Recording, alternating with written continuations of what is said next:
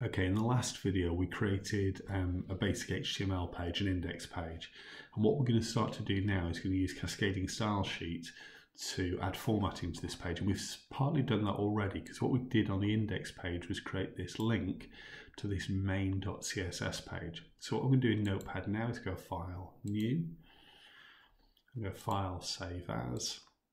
I'm going to go into the same space. I'm going to go back into my documents. I'm going to go back into the same folder again, and I'm going to call it main.css. Okay. You should see now I've got a main file, and here it says it's a cascading style sheet. And what we want to do now is we want to start to add some formatting to this. If I say that the header, or the biggest header, the header H1, it's going to be color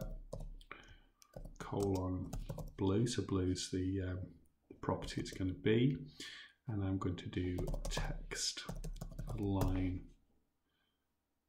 and I'm going to say that I want that in the center using the American spelling. I'm using a semicolon after each attribute so they're all separated out, and then I'm going to close those brackets.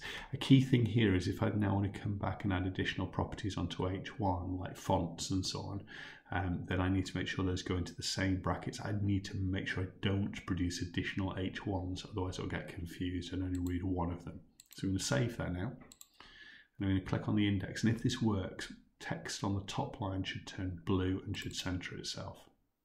Okay, so you can see that's worked. Right, now what we want to do is we also want to try change the size. So if we do font size, and I put in something like 30 pixels, semicolon, go File, Save, refresh that again. Okay, let's try making this a bit bigger. Make that 50. Refresh this a couple of times, and you can see it's growing. Okay, so we're starting to get some effects here. Now, we can carry on doing this fairly easily, so we can apply things to things like the H2. The H2 using HTML code there, and making sure that we're using the curly brackets each time, or we can start to do apply things to the paragraph section using the P.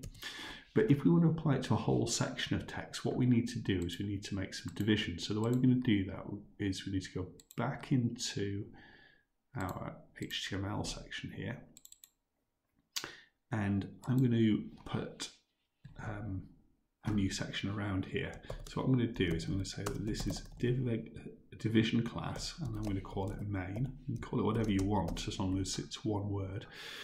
And then I'm going to end the division there. I'm going to save that. And then I'm going to reopen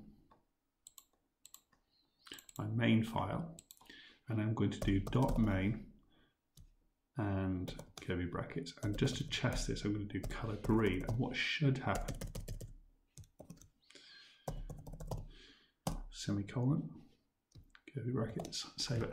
What should happen is this formatting of main should apply to that whole section. I put that nav section around, so if this works and I press refresh, all the writing in this section should turn green, and you can see that's worked. Okay, so this allows us to start to split the page up and add formatting in as well. And we can do other bits with this as well. So if we go back into here, we can also do things like we can start to apply background color.